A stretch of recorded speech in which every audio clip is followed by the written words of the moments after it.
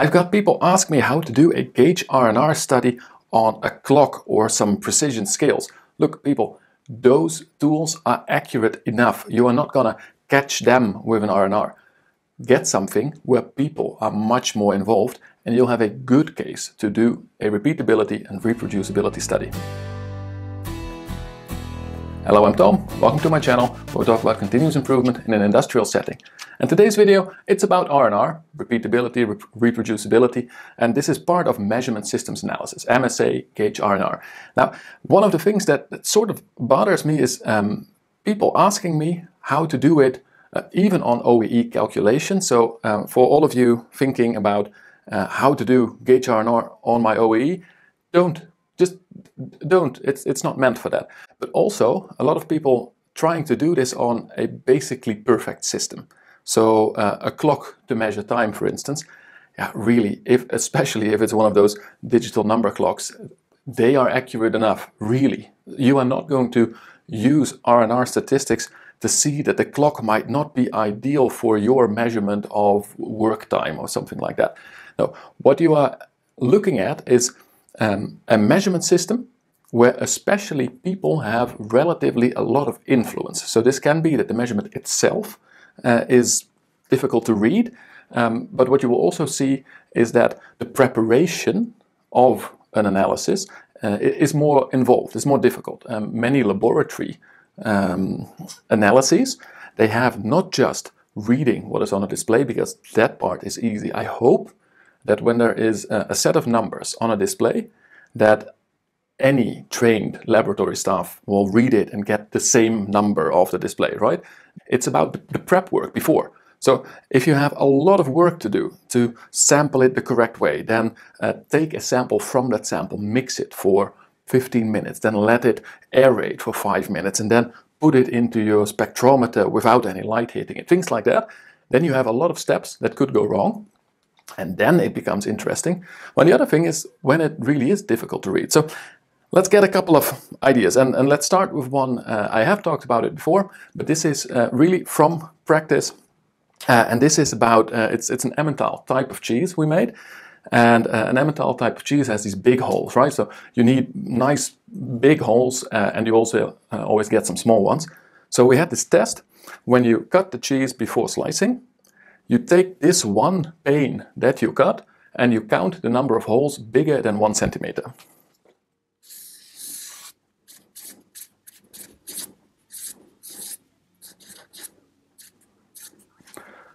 Now we had a couple of things here. So you would say, well, it's easy to count holes bigger than 1 centimeter. First of all, which ones are bigger than 1 centimeter? I mean, you basically do this on your eye. So just by looking at it, right, 1, 2, 3, 4, 5 probably. Now this one, I don't know if you can see it on the small video, but it's like 2 holes that grew together into a sort of an 8. Does it count as 1 or as 2? Question. The official rule, by the way, was it's 1 hole, but of course different operators interpret this differently.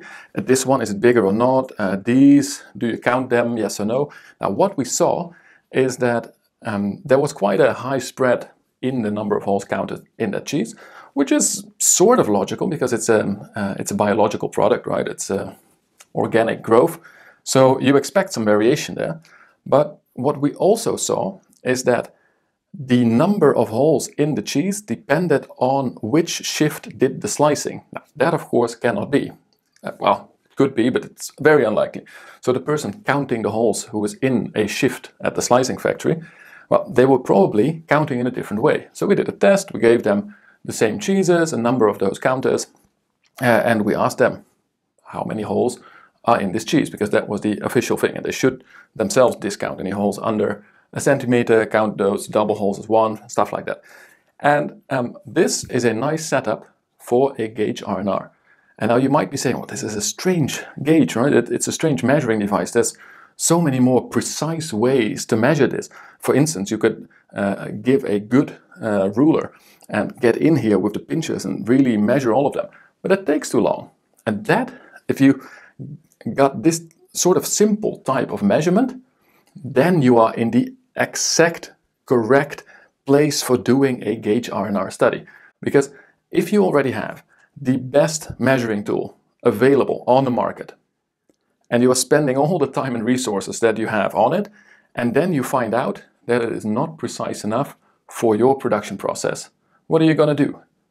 Put your R&D team on finding a new measurement tool? No, you're just going to accept it. But when you are using a quick analysis method, like just counting, by eye, you cut the cheese, you count the number of holes, write it down. This is quick and cheap. But is it good enough? Now, what came out of this study, by the way, is that it was not good enough. There was quite a serious difference between the operators. So we did two things.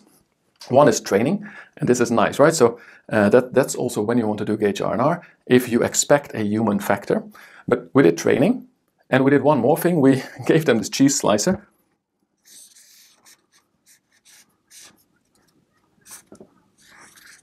And they needed a cheese slicer anyway to slice off some strange places if they would occur, and the marking on top.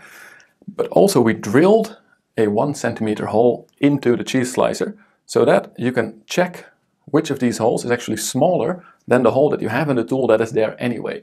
And suddenly the R&R of this measurement system shot up tremendously, and it was good enough for our purposes, more than good enough actually after that. It was a really good count.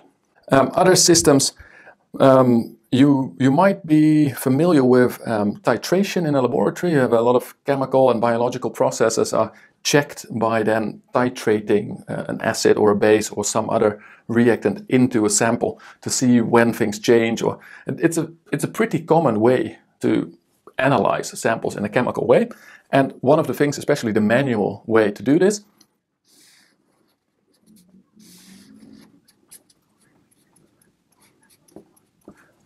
you have this titer, and then you drip in some of the liquid, and what at some point happens is that there is your base liquid here, and then it does this.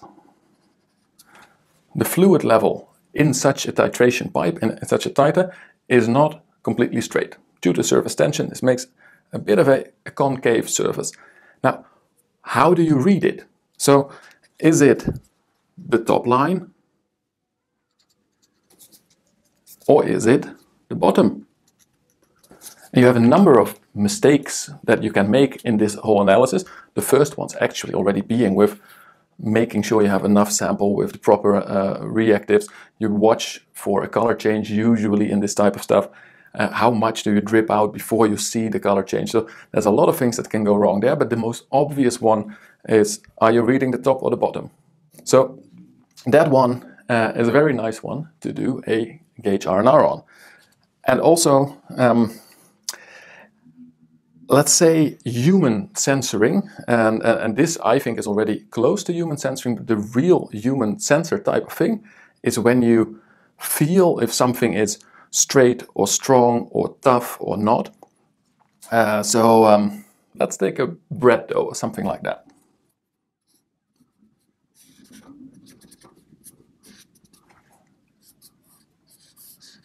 Right, excuse my my drawing skills today, but anyway, we're pushing, and we're trying to see, is this dough or this bread, or we actually use the same idea also in cheese curd. Is the thing that I'm making strong enough at the moment? Because when you push, it's how do you measure it anyway, right? You feel the force back on your finger, you feel how it behaves, but this type of measuring how firm is my material, is it almost ready for baking, is it baked, is it ready for the next step, how did it mix? Think of a mozzarella that has to stretch, but also think of all kinds of plastics. Now you have of course very expensive equipment to really stretch or push or break a product in a very tested way, very controlled way. But just pushing it is a lot cheaper. So here you have the ideal example of what you can do and where you can use a Gage R&R to see if this quick and dirty way, and well, in this case hopefully not dirty, definitely if this is a food product, but if this quick way is good enough for your production process. Now you know that the special stretchy machine is the final test, and even there in that field of analysis, what you will see a lot is that these type of machines, they are very difficult to also set, and to prepare the samples to put into such a machine is very difficult. So they are not as repeatable as you would have liked. But this type of, just pushing, squeezing type of test, that one is a very difficult one to get straight. But what you will see is that if you have experienced operators, they can do it, right? And you will probably in practice, because these are the cheap production tests, be like, yeah, this is good enough or not. So this is a pass, not pass type of test. What you want to do with that to make a better Gage R&R is to make a scale. So you are going to say,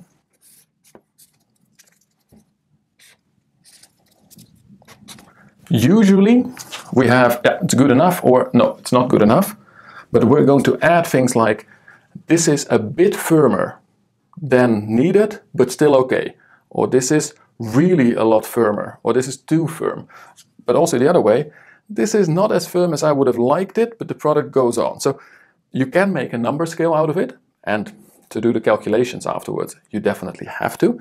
But you can explain the number scale in such a way, right? Always give especially your experienced people who are not too experienced with laboratory analyses or statistics, but who are very experienced with your product, give them a scale that they can feel, that they can understand, like a bit firmer than usual, too firm. And then you make this distinction.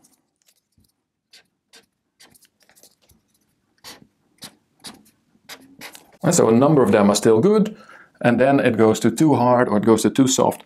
And make sure that they make a bit more than just a okay or not okay. And then give it to more people, and give it to them after training, and have the discussion. And this way, of course, the same samples you also send to your technologist, to your lab systems, to whatever you use to check in the end if it's okay. And then you compare them. But the first thing you do is, can we make different people to at least score the same? So if they would all score that it is pretty firm but still good, and they are all very consistent on this, so it's repeatable and reproducible, but then your laboratory equipment and your official tests by, I don't know, the trade commission or whatever, says that it is quite weak, okay, you can retrain your people.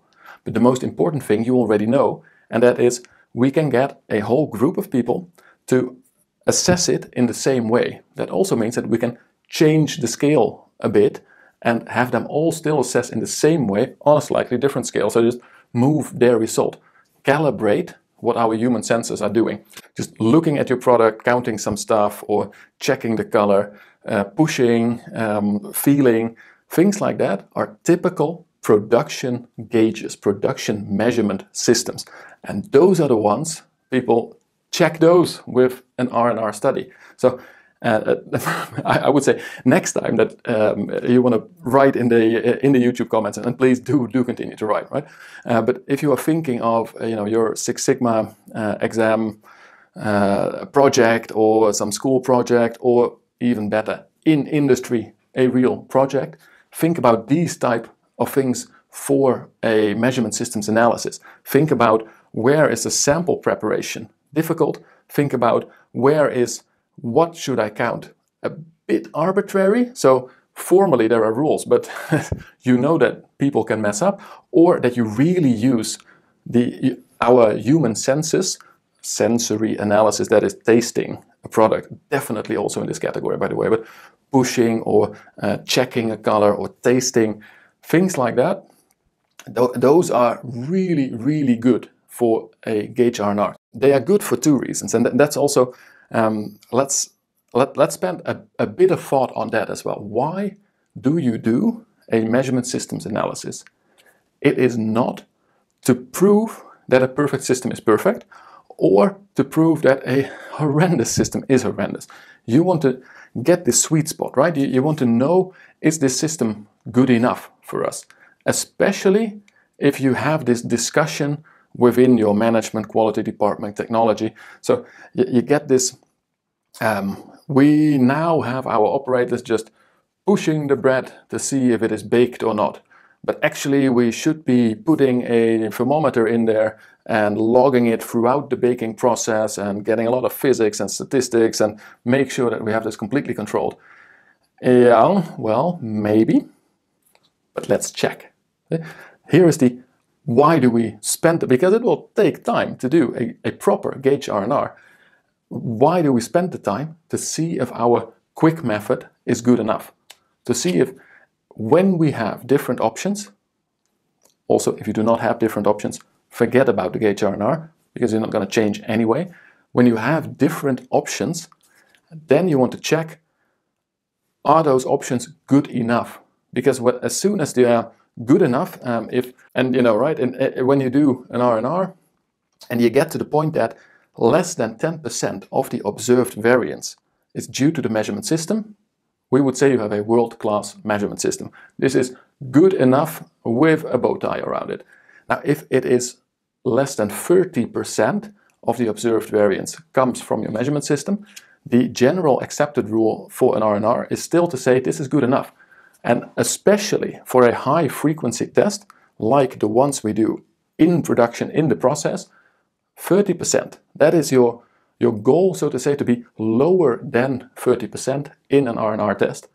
So that's what you are looking for. Can my cheap and easy to use in production at the line measuring system provide me data that is good enough for my purposes? Because this one may be a bit, but the in control, good, not good, do I have to correct my system a little bit, my recipes, my machines a little bit? That is the type of test that is very operational. You don't get long-term statistical data from it usually. You just want it to be good enough. So a 20 or 30% of your observed variance is due to such a measurement system is good enough. And you go for the easy test that you can do a lot, where you can also put the testing at the hands of the operator operating the line instead of some quality department that is not really mixed in with production. So for next time you are thinking of where to do a Gage R&R, how to improve my quality system, think of these things. Think of the human sensor things. Think of the human influence on a more formal analysis type of measurement systems. Those are ideal candidates for doing a Gage R&R study. But also, let's be practical and think the other way around. I want you to know that when you have in your production these type of measurements where you rely on human sensors, or where you have a lot of steps that can change a bit between people, or are really, they can introduce variation in the result. Those are the ideal measurement systems to do an R&R study on. Don't study clocks, they are good enough, but these guys, that is where the real magic happens, where you can really help your quality system by doing a proper repeatability and reproducibility study. Now, I hope you liked this video. I hope it gave you some ideas. If it did, don't forget to hit that like button. But also drop me a comment. What this type of processes do you have in your operation, and what would be a good one for me to sort of make a calculating example also from, or to explain a bit more how to do an R&R in a specific or practical case. Write me a comment below. I'll be happy to discuss it further with you. For now, I wish you the best of luck improving your measurement systems. And as always, enjoy the improvement journey.